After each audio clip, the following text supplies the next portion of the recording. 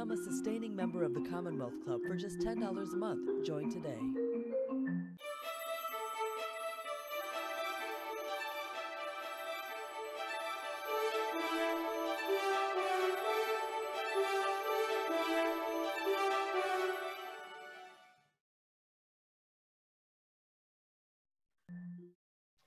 Hello, everyone, and welcome to today's online event at the Commonwealth Club of California. My name is Adam Lashinsky. I'm a freelance journalist and a longtime moderator for the Commonwealth Club. I am pleased to be joined today by former CIA operative Robert Baer to discuss his latest book, The Fourth Man, The Hunt for a KGB Spy at the Top of the CIA and the Rise of Putin's Russia. Robert spent 21 years as a CIA case officer and as a New York Times best-selling author of multiple books about his experiences. His book, See No Evil, was the basis for the acclaimed film Syriana. If I have my facts straight, he was played in that film by George Clooney. And his works for the intelligence and security have appeared in CNN, Time, The Wall Street Journal, and The Washington Post. In The Fourth Man, Robert describes that after the arrest of 3 of the biggest leaks in CIA history, searches began immediately after the elusive fourth mole, who was suspected of having more power than the other 3 combined. He recounts the thrilling tale of 3 women, leading experts in counterintelligence, and their intellectual duel with the supposed mole as they searched for the greatest traitor in American history. Over the next hour, we will be covering the CIA's hunt for this super mole and its impact. If you're watching along with us live, please put your questions in the text chat on YouTube, and we'll be getting to them later on in the program, about 40 minutes in. Bob Baer, thank you very much for joining us. Great to meet you. Thanks for having me. All right, let's start at the very beginning with we had your book up on screen already. I'm going to put my copy of it up briefly. Who or what is the fourth man? There were 3 notorious moles in the CIA and FBI. There was Ed Lee Howard, who defected to the Soviet Union. There was Rick Ames, who was famously arrested in February '94, which had given up most of the Soviet Russian assets that the CIA and FBI had in Moscow. And then you had Bob Hanssen, the FBI agent, who gave up his share of stuff. And so what happened was the FBI sat down after Hanssen was arrested in 2001 and said, wait a minute. The math doesn't work. There were more compromises, many more that they can't explain. They never had access to the information. They couldn't have stolen it. They couldn't have overheard it. It was very sensitive. And voila, they've got a fourth man. And they have no doubt about this until today. I mean, the best people at the FBI in what's called CI4, which is Russian counterintelligence in Washington, are smart people that are well read into this case. So if they said there's a fourth man, there was. I should interrupt you. We should pause here because rivalry between the CIA and the FBI is an important part of your book, important part of your story. And I should emphasize for people watching that when you describe the hunt for the fourth man, it's the FBI's assertion that there's a fourth man that begins this. Is that correct? Well, actually in '94, there were several people at the CIA that looked at the math and said, no, there's somebody else out there. And clearly there's somebody in the FBI because there's a lot of FBI assets that were compromised at this point and the CIA, they weren't known to the CIA. So, all right, there's a guy in the FBI and there's a guy in the CIA, but this was just the beginning of the investigation that was based on a deduction. As in the CIA, they call it a matrix. They're saying, all right, these things were compromised in 1984. Rick Ames didn't have access to them. Howard didn't have access to them, and the FBI didn't. So it's an amalgamation of all these leads that are put together that convince people.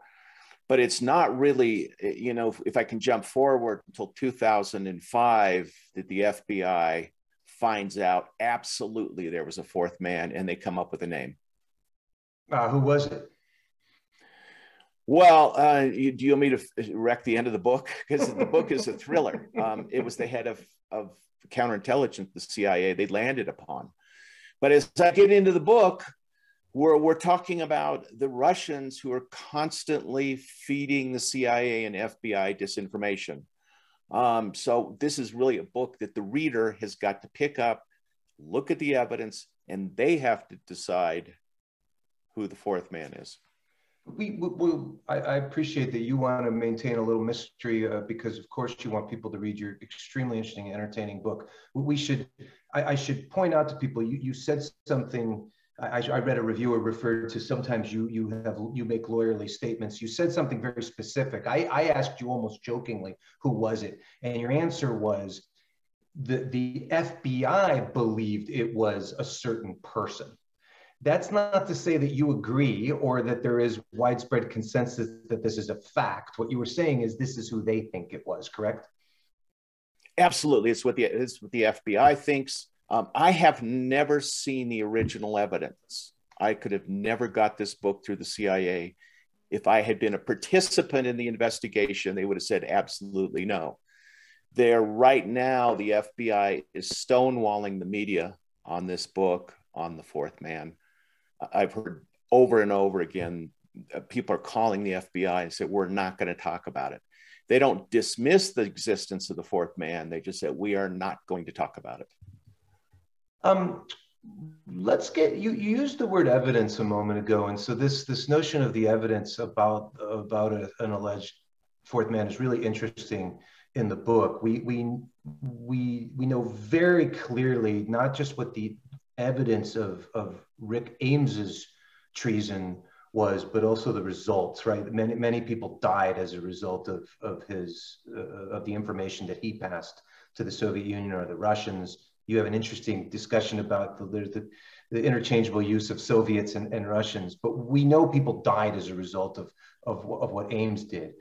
What do we know or suspect about what the impact was of this fourth man, if this fourth man existed?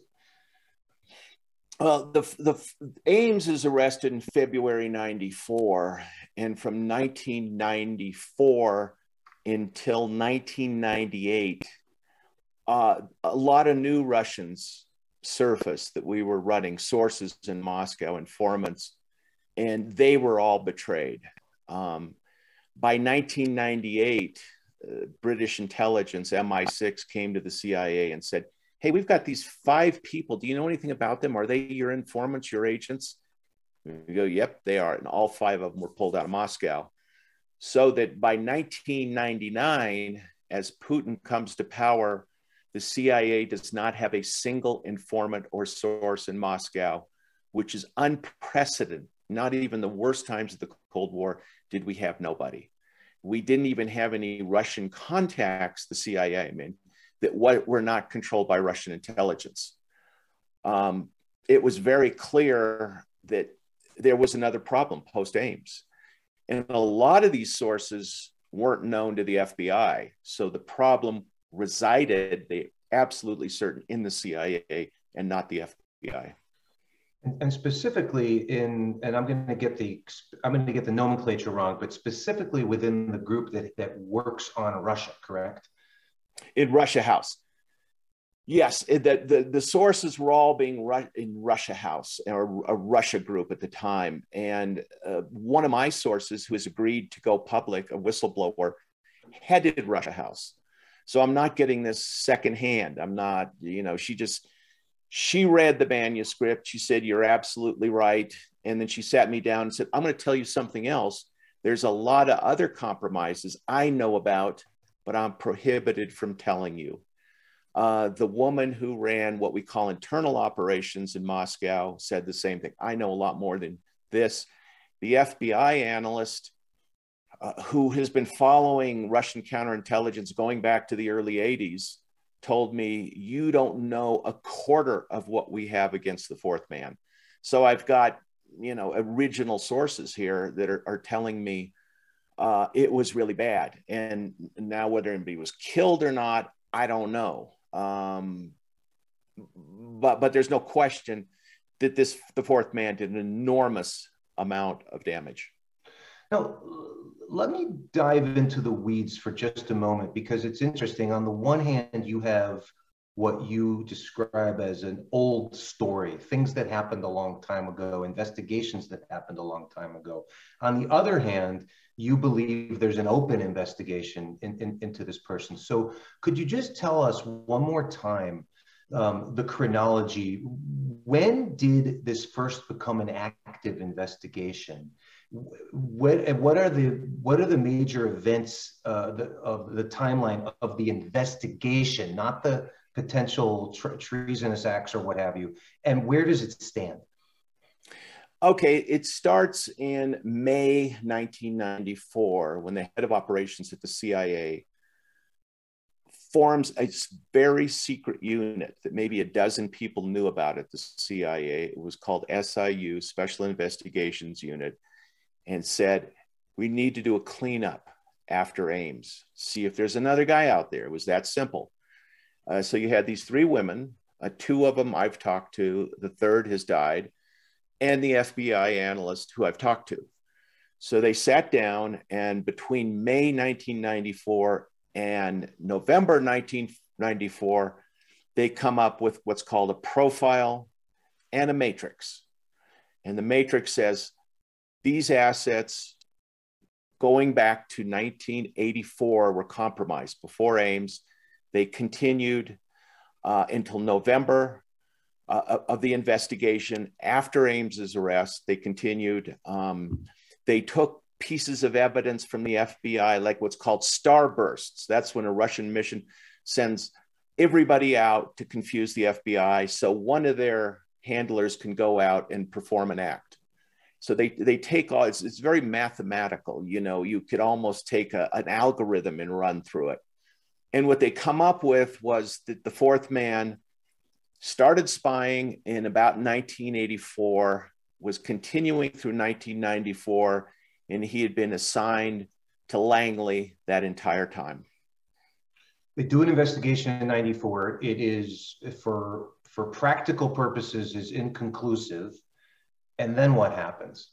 Well, it's not inconclusive. It's the FBI agent who's head of counterespionage said, this is great, matrix, fine, but you can't take a matrix to court. It's not evidence.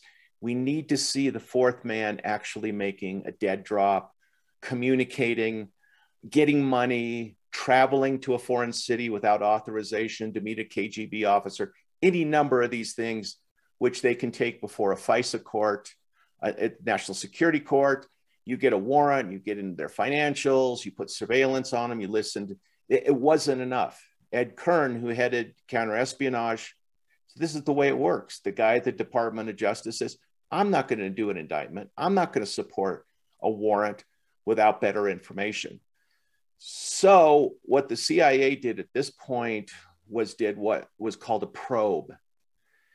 And the probe was to catch the spy at Langley. And what it was two officers traveled to Moscow, supposedly to make contact with a KGB officer who knew about the fourth man.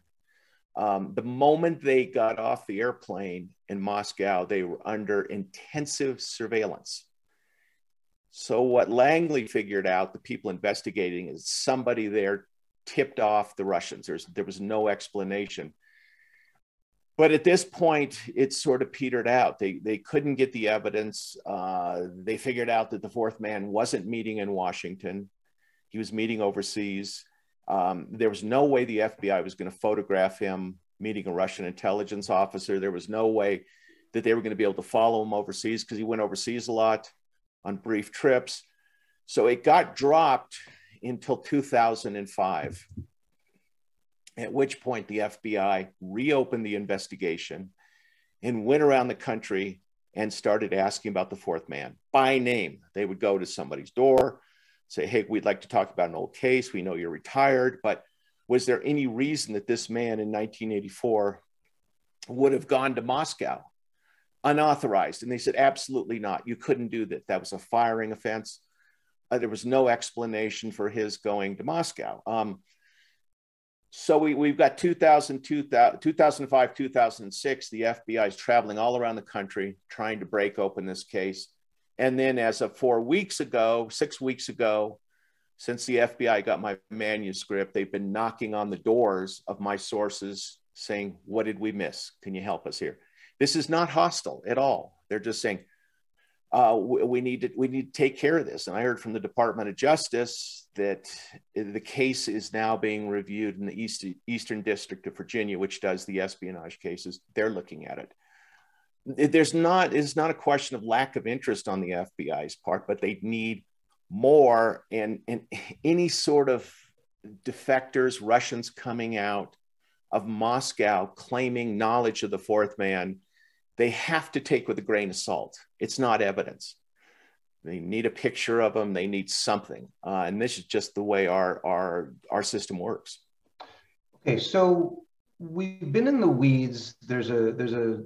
We're dancing around a very important topic in the weeds that I'm going to purposely defer or delay, which is what we do know about this person and what your thoughts are about this person and what this person has said to you. But let's hold off on that. And I'm going to defer to how you want to tell this story to this audience, Bob. It's because it's in your book. But let's zoom way up. You make a fascinating assertion in your book that this decimation of Russia experts in the CIA in the 80s and 90s led directly to the United States' lack of knowledge about Vladimir Putin. It reminds me a lot of the central thesis of David Halberstam's book, The Best and the Brightest, that in the 50s, the State Department was hunting for communists and ended up firing every left-wing intellectual in the State Department who knew anything about China. Vietnam comes around. We don't understand anything about Asia, East Asia, Southeast Asia, and Vietnam comes. So your contention is that we didn't see Putin coming, in part because we had nobody who knew what they were talking about. Well, it's more basic than that, because in 1991 August, there's the coup, which the KGB at one level was involved in against Gorbachev, and then Russia proceeds to fall apart. I'm going in and out of Russia all the time, and I don't agree with this. And at that point, the CIA stopped spying on the KGB. I was overseas and got a message from Langley saying, you can turn off your taps on the KGB because we're no longer interested. If the KGB resident walks in and knocks on your door, you cannot offer him a cup of coffee. It's not authorized. So we stopped spying on Russia. I was in Central Asia dealing with a Russian division on a one-on-one basis with the commander, and he was asking me money so he could go to staff college. It was all falling apart. You just couldn't get any interest. And let me interrupt you, because the geopolitical policy or the geopolitical thinking there was Russia's no longer a threat, certainly not the threat that it was during the Cold War. Let's not make things worse by treating them like an enemy, because they're not an enemy anymore. They're harmless. Yeah, no witch hunts for moles, none of this. The chief of the division I used to work for him. He was a great guy, the guy in charge of Russia, and everybody at the Clinton White House said, we have to help Yeltsin. We can't be spying on him. The problem was that, unbeknownst to us, since we had Ames, Howard, the fourth man, we had no agents, is while we turned a blind eye to Moscow, the KGB hardliners were infiltrating the government. And there's a great book on this called Putin's People.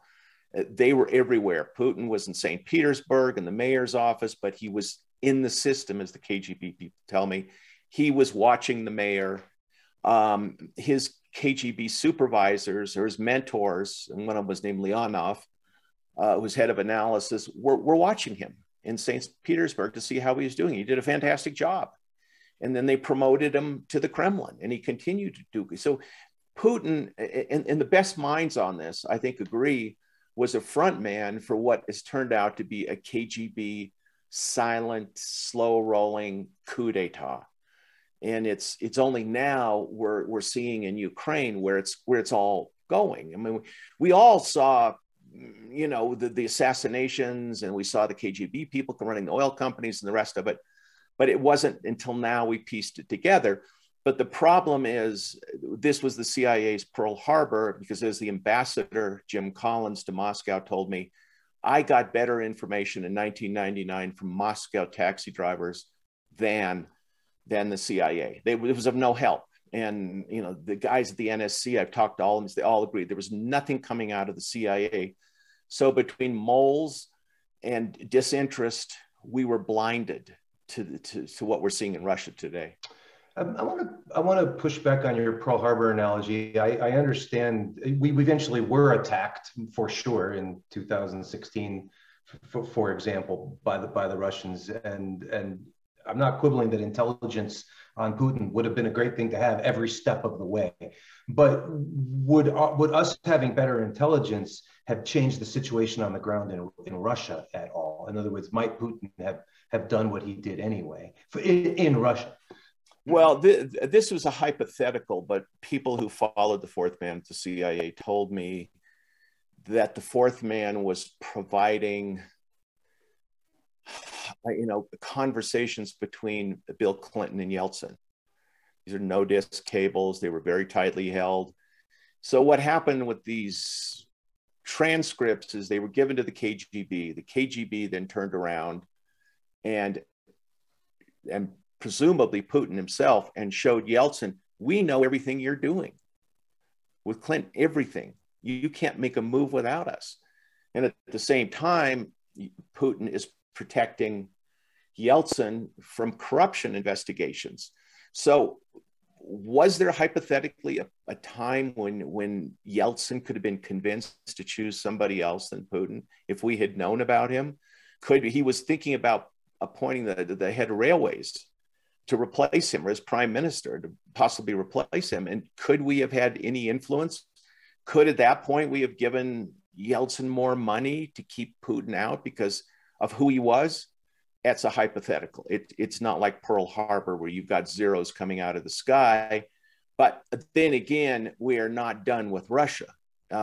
This is looking more like World War III than it is the Cold War. So history is playing itself out, but it's always a good idea to get in the mind of the enemy in order to make decisions. I mean, we called the invasion of Ukraine, but if our intelligence had been better, maybe we should have been arming the Ukrainians to a greater degree so that they were more prepared for the 24th of February. There's a lot of hypotheticals here, but you're absolutely right.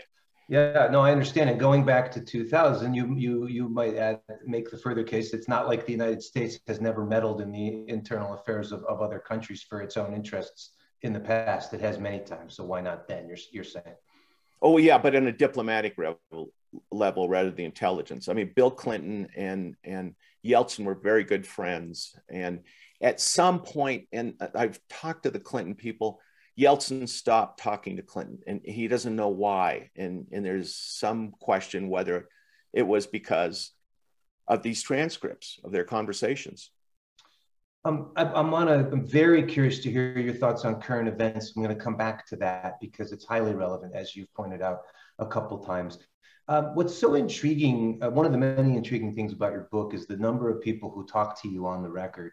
And then there's a whole bunch of people who don't talk to who talk to you not on the record. Talk about the first group. Tell us some of the people who you name who spoke to you on the record and why you think they did. Well, let me just say now there are fewer people talking to me today after the book came out than before.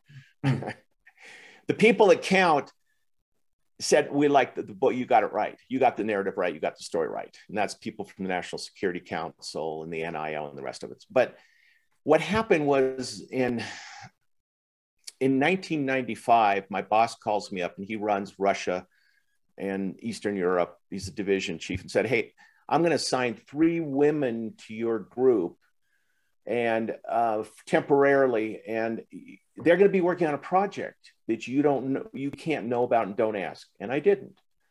And the lady who sat right across the hall from me, she was working what's called a grid. It's an air gap computer, and she was doing all this stuff. I thought it was very weird, but I had no idea what they were doing. As it turns out, when they come to work for me in 95, they are continuing the mole hunt for the fourth man, but not in sight of counterintelligence or the FBI. It was completely off the books. I resigned from the CIA in December 97, don't think anything about it.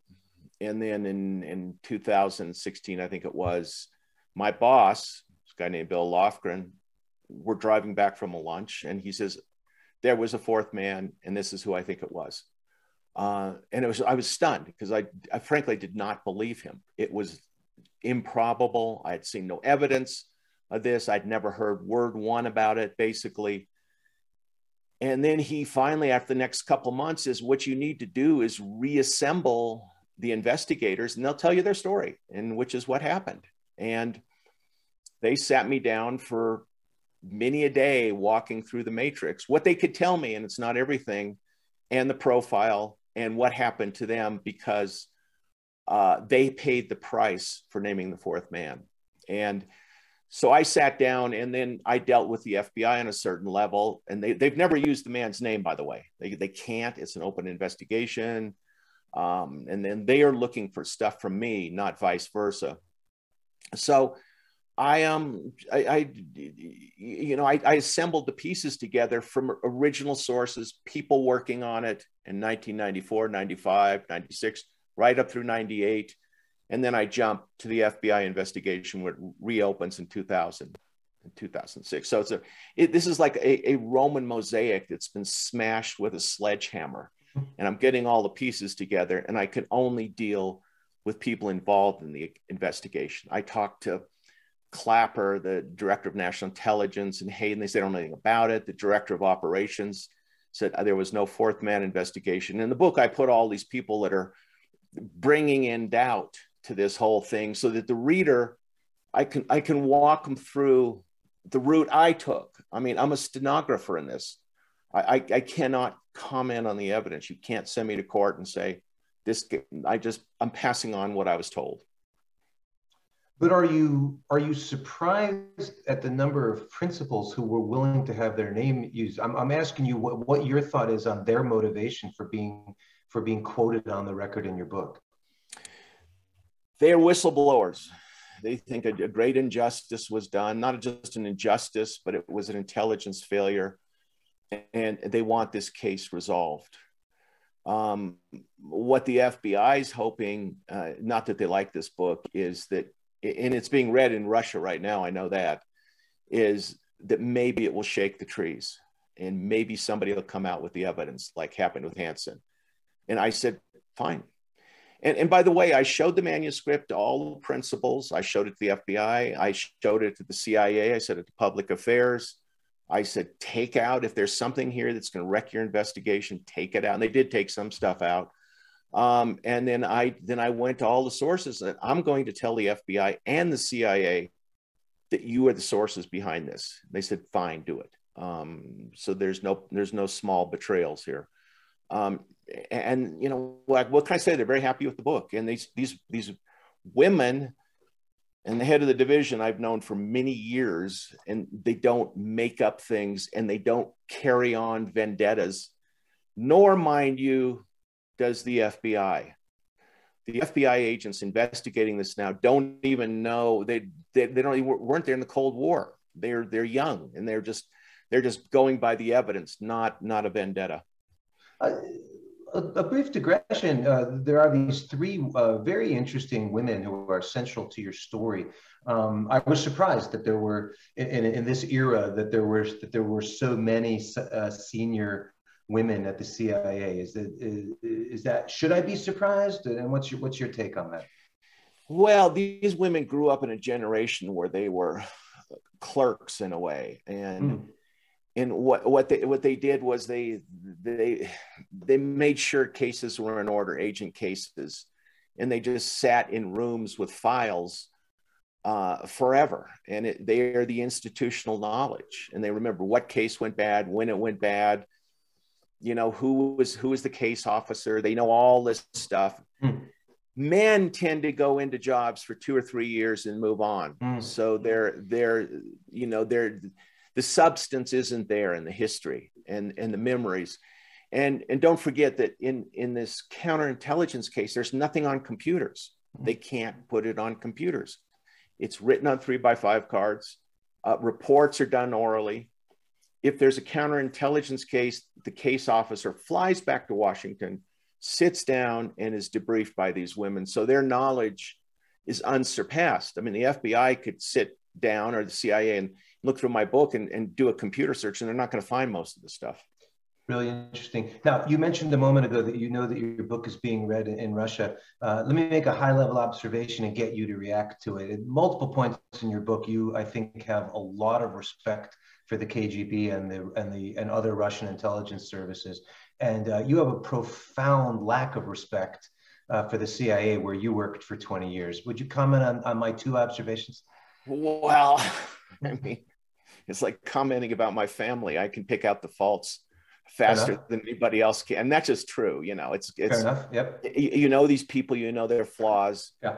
But I also know that the Russians are better spies, and Mike Sulik, the head of director of operations, they just do a better job. That's what they got. And or as one head of Russia operations told me a couple months ago, look, they never invented the iPhone, so they're out there, you know, spying and conspiring and do all things like that, and that's what they're good at. And I love that. I wrote it down. This person said to you, disinformation is the only thing they're good at anymore. Yeah, it was true, and he laughed, you know. And could they have carried on this vendetta? The FBI won't carry on a vendetta for 20 years, but the KGB will. And as people tell you, the KGB doesn't have an eraser on its pencil. Okay, I take your point about the Russians, and I take your point about your family.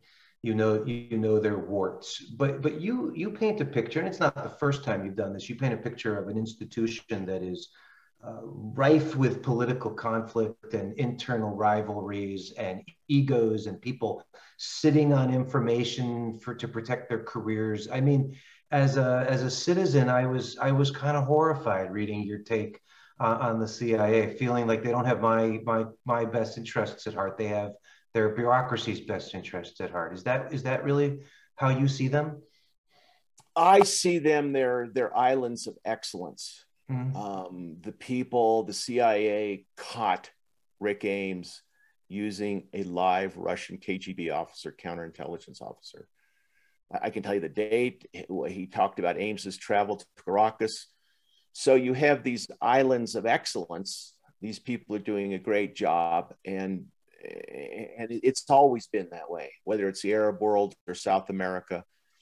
But it's really the Pareto rule. It's the 20-80. Where 20% of the people do 80% of the work, and any bureaucracy, and I'm sure the Russians as well at some level are the same way. I mean, it's Russian intelligence who stupidly helped get Putin into Ukraine and this disaster in Kiev. So they're not perfect. It's like the great linguists that run cases, and they're far and few between. Chinese speakers, they speak native Mandarin, and they learned it, places like Princeton.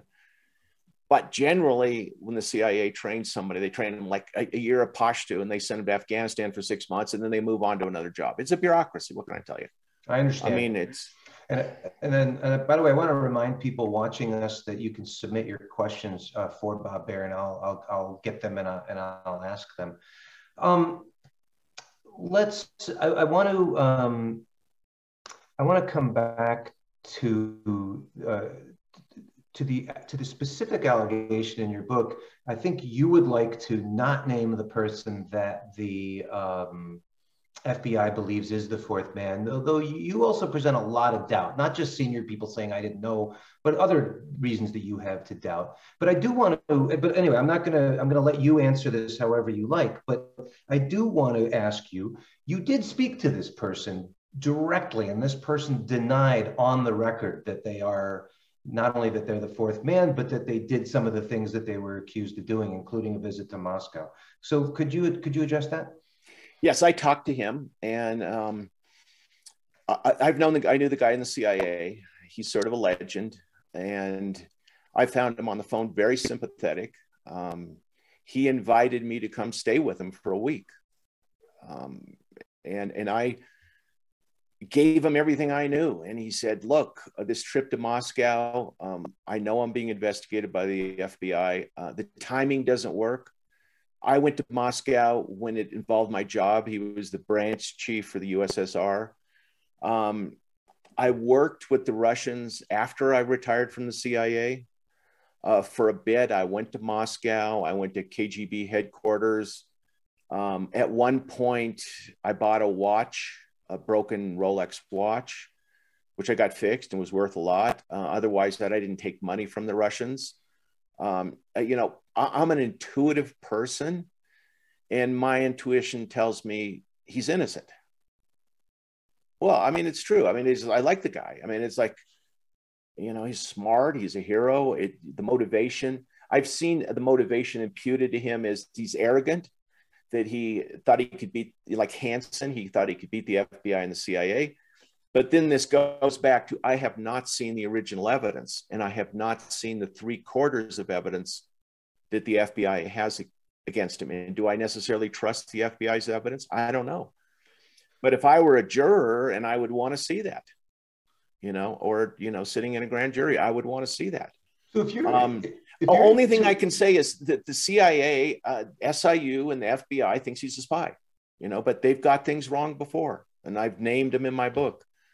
Remember Angleton? Yeah, he destroyed so many people along the way. So this is why I leave the reader to make up their own mind, and I put out the other suspects there. The Russians in the 80s were compromising Americans in the embassy, in the CIA, are trying to on a regular basis, either with women or men, and they take pictures of them. It's called compromise. We all know about it. How many they compromised, I don't know. How capable are they of misleading the CIA and FBI? You got to read the book.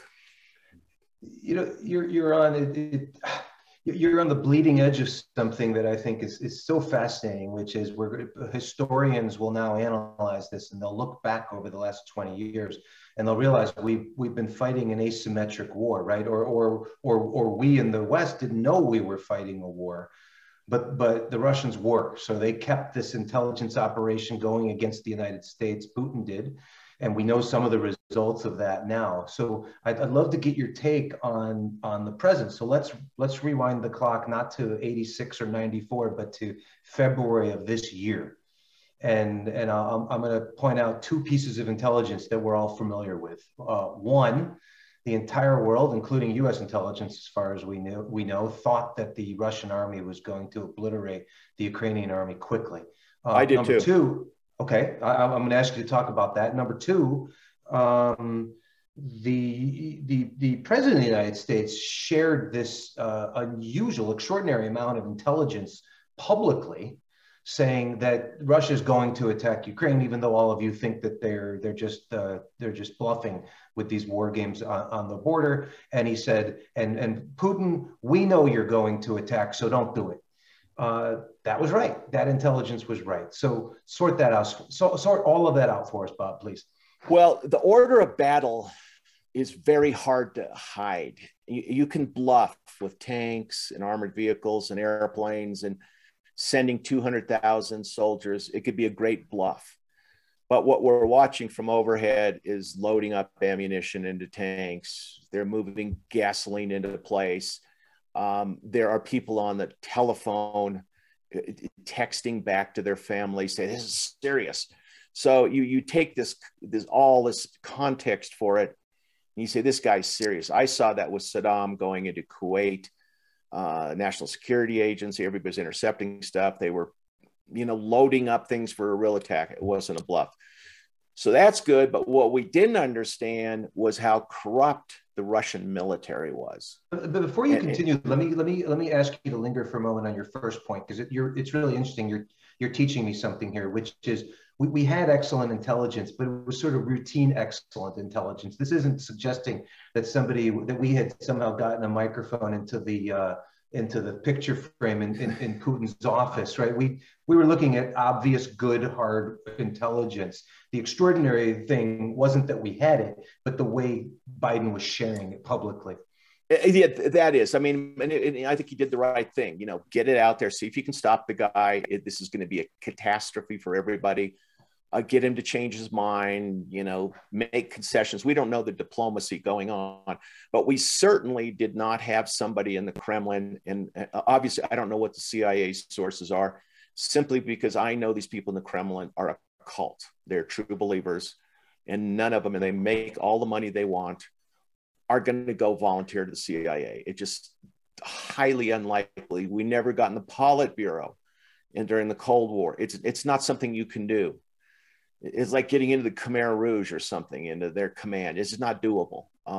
So you're left with telephones and overhead and things like that, and, you know, low power intercepts and things like that. And it's very good. Yeah, got it. Okay, and now I interrupted you on your next point. Well, what we didn't know about is, because we don't have anybody with the Russian army, they were buying cheap Chinese tires, their communication systems didn't work, that all of the recruits were from the North Caucasus or Siberia. They weren't really ready for a war. They were lied to. They were young, undertrained. You've got a military command that aren't really military officers, you know, and on and on. It's the touch and feel of the Russian army was so difficult. What disappointed me was, like, when they first went in that night, I was on TV on CNN. I said, the Russians are going to get into Kiev in a day or two. Totally forgetting, when I spent 2 years with the Russian army, how corrupt it was. I mean, I was buying anything I wanted, you know, tanks or airplanes was all for sale. And they were begging for food, the Russian military. But I did not extrapolate from my experience to the current day. And that is, you know, that's my fault.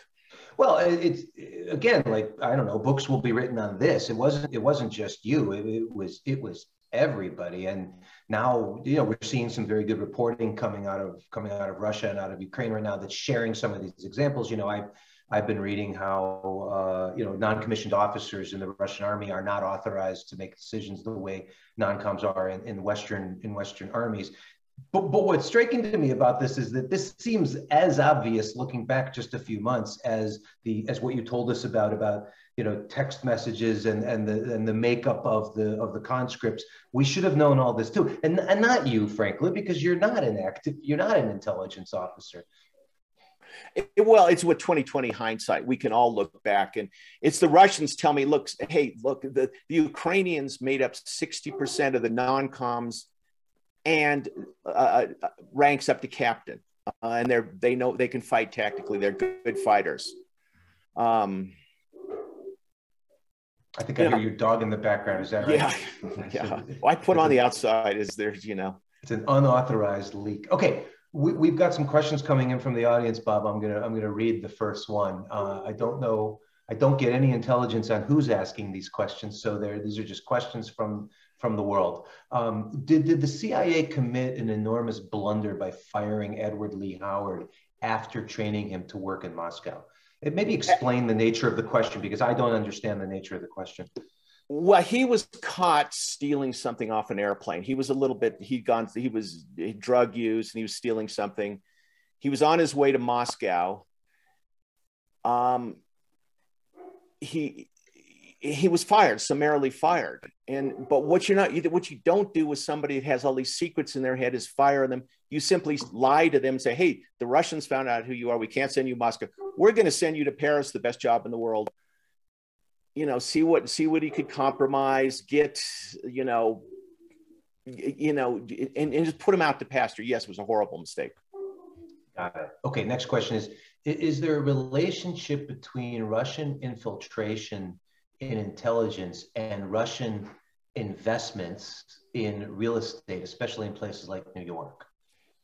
Look, the Russians have what they call informal contacts that can collect information from American finance. They can collect information from Trump. They hang around. They can get the context. They have a lot of cultural programs that go on. And things like that, and they can, if the Russians were listened to, they know what's going on in Washington and New York much better than we do in Moscow, because the Russians can wander around the United States all they want. We can't do that in Russia. Next question is, What does Putin think of people like Fiona Hill, who has always appeared to see him for what he really is? Oh, they can't stand her. And she says what's on her mind, and she has that British sensibility. They hate her. They hate anybody who sees through. And so sees through the whole thing, and she's good. My hunch is that they take solace in the fact that while she's good and while she's prominent, she doesn't have any power, and she never has, right? Certainly not in the Trump administration. No one in the White House ever listens to experts. Rarely do they. Go back to the Bay of Pigs. You go back. They find somebody in the intelligence community or National Security Council that will give them what they want to hear. Sort of like we invaded Iraq. Everybody in the CIA knew in 2003 there was a revolt that Saddam had nothing to do with 9/11, and that he didn't keep weapons of mass destruction. We had sources that told us he didn't. Yet the neocons just turned him off. I mean, I went to the neocons in 2003 and said, this guy Chalabi, this guy you want to put in power is a fraud, a bank robber, and an Iranian agent. And the people just go like this: just go away. We don't want to hear it. I totally understand, and it's fascinating. And I suppose it's sort of, there's a good side to having political leadership and control of the bureaucracy, and there's a cup half full and there's a cup half empty. Would you agree with that?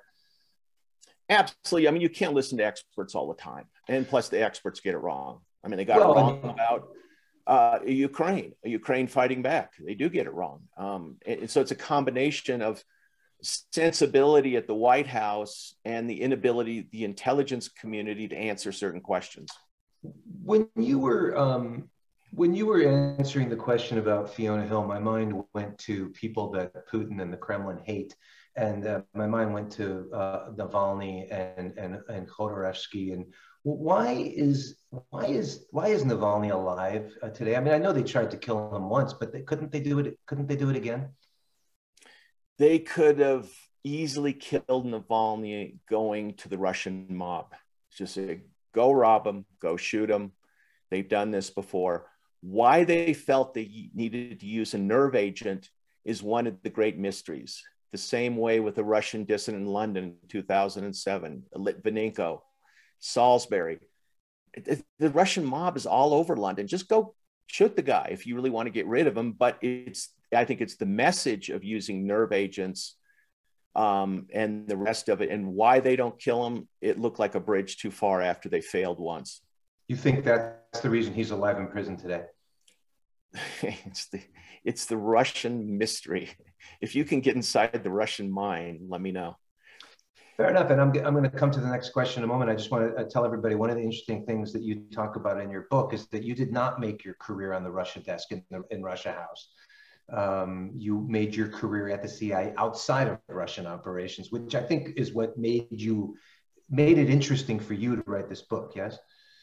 I didn't know anything about this. I didn't know how counterintelligence was done. I've been in liaison with Russian intelligence, but it was just very superficial knowledge of the way they worked. I lived in Central Asia and dealt with Russian military, but I would not call myself an expert. So I very much come to this story as an outsider. As I keep on repeating, I'm a reporter in this, like anybody else, like you, anybody else. I'm just saying, this is what I'm told. This is my doubts about it. And there was a guy at The Intercept named Jim Risen, used to be at the New York Times, walked me through, well, what about this question? What about this question? And there's a Greek word for it, which I think is prokateleptos. Put all the doubt in every other paragraph, and why, who's going to object and why they're going to object, which is the way I approached it. I don't march into this story saying, I know who the fourth man is. I'm going to tell you. Not at all. Great. The question from the audience, Bob, is: do you think the CIA's demotion after the DNI, this is the Director of National Intelligence, was created? Well, sorry, I'll start over. Do you think the CIA's demotion after the DNI was created was seen by the KGB as a victory? Maybe unpack the question a little bit for people like me who don't completely. I sort of know what this person is talking about, but not completely. You know, it's a layer of bureaucracy which I don't think has done any good, because a lot of smart people are being taken off the front line and sent to the DNI, or they're sent to DIA. I mean, one of the great problems of the CIA is there has to be a certain consensus. And what you really want is an independent body that should be outside of Washington. It should be in New York or Cleveland, Ohio, and just get away from the consensus. So I think it's destructive. And certainly the Russians looked at this as hurting the CIA at the end of the day. But it's not been fatal. What's been fatal for the CIA is the war on terror, because it should have never been the CIA picking targets and arresting people in the war on terror. That polluted the message in a big way, and then got the best and the brightest not going to Moscow, they're going to Kabul and Baghdad, for 6-month tours, and they're becoming instant Middle East experts, and they get promoted and the rest of it. And we took our eye off Russia, and that went on for 20 years now, or 22 years. That did more damage. I can't remember I think you discussed this a tiny bit in the book, but what's your assessment today of how the CIA, what are the CIA's ability to analyze events in Russia today, and how does that compare with the CIA's ability to analyze events in China today? We are finding it more difficult the more people are clamped down on. And it's simply, you cannot be assigned to Moscow or Beijing and go out the door and meet a Russian and have a frank conversation. You can do it in London, Paris, New York, but not in Moscow, because the FSB, that's their internal services all over the American embassy. And then in China, you have, just the CCTV cameras and these closed circuit and biometrics, and you just can't go out and meet these people. It's very, very difficult, as it was in Kabul. You can't go out and sit down with Afghans in a night and chat. So our knowledge of the world is being diminished every day as the world closes down. A member of the audience wants to know, did you ever talk to General Odom, O-D-O-M? Who's that? General Odom was the national. I did talk to him on the phone once or twice. The man was brilliant. He knew the way the world worked. I can't remember what we talked about, but I was very impressed by the man. And did you do what part of your book? What part of your reporting was on the telephone versus visiting people in person? Well, once I started out visiting people in person, and then once it became clear that they were going to let me go public with this, it was on the phone. And so what I did was, most of it was on the phone. I called up people and said, here's what I heard. Why is this wrong? It was mainly fact checking. So I got the matrix, the profile. I heard about the FBI investigation in 2006, and then I got on the phone. The FBI warned me that my phone has probably been compromised by the Russians, and don't ever set foot in Russia. We'll never see you again. Speaking of, it's interesting, as I prepared to talk to you today, Bob, there've been, a couple of really interesting reviews of your book, including by Risen in The Intercept. But what we call the 4 or 5 biggest national newspapers haven't reviewed it yet. You said people are talking about it at the FBI in Russia, but I don't see any evidence of this disclosure of the magnitude of this important investigation having hit the national consciousness yet. Do you agree with me, and do you have any perspective on that? I haven't seen it either. I mean, I've talked to people, the Washington Post and the New York Times, and I've offered them, I'll give you the phone numbers of these people so you have a basis for carrying this on. I know that there's one network that would like to get a confirmation directly from the FBI this is an open investigation. But keep in mind, this is a story that the Washington Post and the New York Times has been after for 20 years, and they're probably a bit irritated that the investigators came to me. I'm not saying I did a better job than they would have. I'm just saying that, they're playing catch-up ball, and maybe they'll just ignore it. I don't know. A member of the audience wants to know, how do you think the Russian invasion of Ukraine ends? Well, I've been talking to my editor about this, and I think the Russians, and this is, I'm a little bit ahead of the curve here, are going to win, in the sense that they are simply going to efface what they can of Ukraine from the map. They're just going to continue shelling, moving forward, shelling, moving forward. I agree with the CIA director that, and he said this publicly, that Putin is doubling down, and he simply doesn't care, because there's so much. The Russians are driven by fascism and this bloody mindedness of these KGB people that look at the Ukrainians as little Russians, as upstarts, as former slaves, and they don't deserve to have a culture. They don't deserve to be separate. And Ukrainian isn't Russian, and they don't care. And there's going to go in city after city after city, and I don't see Putin stopping. And he'll probably leave some sort of rump Ukraine. But it's hard to project. Doesn't Putin's army run out of resources at some point? I mean, I read yesterday they've lost 1,000 tanks. Do they have the ability to manufacture more tanks quickly enough to replace the ones they're losing? They're a lot cheaper than our tanks to make, but at this point, does he really need tanks? It's what they used to call in the Napoleonic Wars, ABC warfare: artillery, battalion, and cavalry. So you just let the artillery soften the targets up, and then you can protect your tanks. But predicting the future is hard.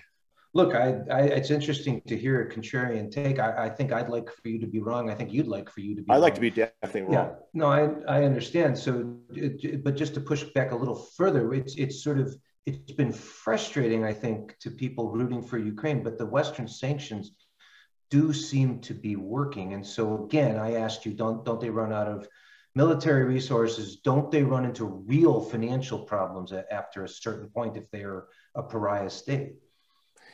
Yeah, the problem is that sanctions don't work all that well. They didn't work on Saddam. They didn't work on Iran. And these regimes were more interested in survival than they were about people being well off in their countries. And there's also the possibility of smuggling. And then don't forget, China is backing, who knows what China can do at this point. They're backing Russia. Venezuela is backing Russia. Right. I was going to say, we don't know how much though. Like we haven't seen hard evidence of China backing Russia, for example, the way NATO is backing Ukraine. But you're saying that could happen. Yeah, but are they buying more oil? Are they, tanker to tanker transfer of oil? Is it enough? I mean, the Russian army is not well paid. It's not like our military. And so they can keep on throwing conscripts at the front. And the average Russian in Moscow, does he really care? And that's my next, and not to be glib about it, but you do not believe that there are enough people who are going to be upset either that they can't get an iPhone 13 or that they can't go to vacation in Mallorca to cause a political problem for Putin. Remember, Putin is saying that the problem is the iPhone, and it's people on it, and it's people on Instagram, and it's soft Russians, and it's the West, and it's LGBT he's fighting. And this is a war for him, a war of survival against the West. So he's got to keep going. I understand. Two last questions from the audience, Bob. One is, I'm just going to ask it. I think we know your answer. Would Putin's demise influence the war of attrition against Ukraine? That I don't know, because if Patrushev, who's considered the second, comes in, he sounds crazier than Putin. Would he continue it? Probably. But again, it's getting in that inner circle. As a former CIA officer, my mind is always, even during the Cold, is get inside the Kremlin. Do we really care about what the average KGB guy thinks? No, but get inside the Kremlin. And that's really the thing that's off limits to the CIA and has always been. Last question from the audience is there a fun story or something that didn't make it into the book that you wish had made it into the book that you can share with us? Oh, there were a lot of them. I mean, some of them are too outrageous to even talk on here. But what I did with the CIA is I because I got advice from somebody at the Department of Justice. He says, put everything in a footnote. And then what can they say? So I put these horrendous stories about personal failings and weird stuff in there, but I can't even talk about it here because it's just unfair. One of the great mysteries of the book was, and I got this confirmed, there was an MI6 officer who was run down in a hit and run in London. And a lot of people suspect he was murdered. They never caught the driver. There was no license plate. And simultaneously with this, MI6 and the fourth man caught a penetration, another Philby of MI6. I don't know who it was. And I asked the fourth man what happened. He said, well, the head of MI6 took care of the man. Can I connect these two stories together? Absolutely not. Do I sound conspiratorial? Yes, but I do have to wonder. And I hope someday someone takes my story and carries it forward. Very briefly, Bob, because we're out of time, speaking of carrying it forward, do you have a next book topic, and are you at work on your next book? I am working on a book on the gubernatorial election in California in 34, Sinclair Lewis. That was sort of ran against who? Yeah, no, I mean Upton Sinclair. I'm sorry, Upton Sinclair. Okay. He ran for governor. He ran for governor in 34, and that was when fake news started. It's Hollywood turned against him and destroyed him, and this is what I'm exploring. Who was elected? A guy named Merriam. And why? Merriam. And why does? And it's the fake news aspect that interests you? It's the fake news. It was the lies. It produced Nixon. It produced American politics today. It's a fascinating period. And if I can get my mind around it, I'd like to write a book about that, or social decay and global warming, because that's on the way. Well, good for you for spreading your wings if you do that gubernatorial race in California in 34. Bob, I want to thank you, the author of the new book, The Fourth Man, for joining us today. I also want to thank all of you in our audience watching and participating live. If you'd like to watch more programs or support the Commonwealth Club's efforts in making in-person and virtual programming possible, please visit commonwealthclub.org/events. Thank you to everybody. Please imagine me banging a gavel very loudly against the table, and stay safe.